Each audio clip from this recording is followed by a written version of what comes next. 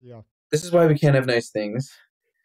Yeah. I mean, like I've seen the same thing with the level editor in Super Smash Bros. Like I think there Oh yeah. I saw yeah, I saw like a level where it was like Mario like in like a speedo or something like that.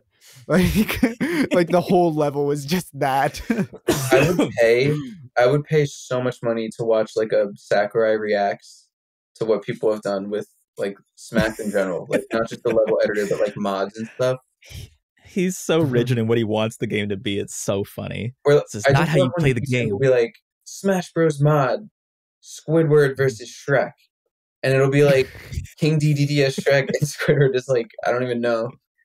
And it's like all they did was swap out like the main like not CGI, computer generated The like character model, asset. Yeah. but like the Yeah. Yeah. hitboxes are the same, so the character gets like all screwed up when they're like doing like the attacks to Marth, but it's like your Squidward, but like yeah, it doesn't work. That that sounds amazing. It's I so don't think funny. I've ever seen anything like that.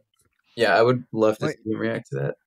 If people do that well, stuff with Arid Jared, I'm all for it. I would sit with popcorn and just watch it all night.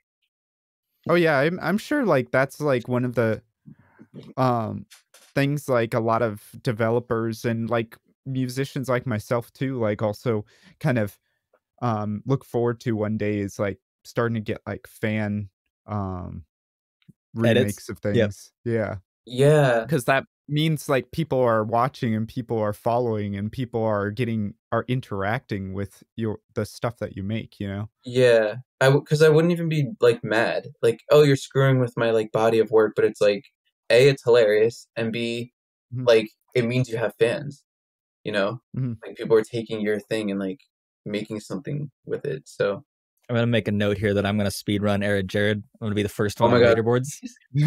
please. Maybe I'll purposely put in some like game breaking stuff for you to like find. We'll see. Dude, that would be a good like part of like the marketing campaign is like sitting down and like going through it Mhm. like as fast as possible. That would be cool too. It's yeah, I sometimes like it's weird when I'm programming, I actually do think like I have the thought like how would like a speedrunner think about this? Like and I'm not making the game Mhm, based on like a speedrunner's mindset. mhm, But like it is interesting to think about. Um I think it was a quote from Miyamoto actually. I would have to mhm, find who said this. But it was basically like a good puzzle has multiple solutions or a good objective has mhm, multiple solutions. So like mhm, if the goal is to get from A to B, give the player more than one option to get there.